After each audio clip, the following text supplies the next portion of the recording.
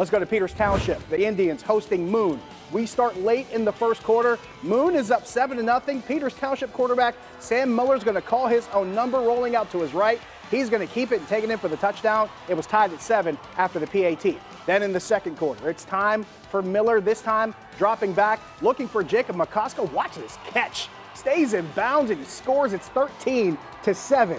Late in the first half, Peters Township is lined up to punt, but Moon is going to block it here. The Tigers recover it in the end zone for the touchdown. They take the lead. It was 14-13 at halftime, but then after lightning strikes in the third quarter, officials suspended the game at that score. They'll pick this game back up tomorrow.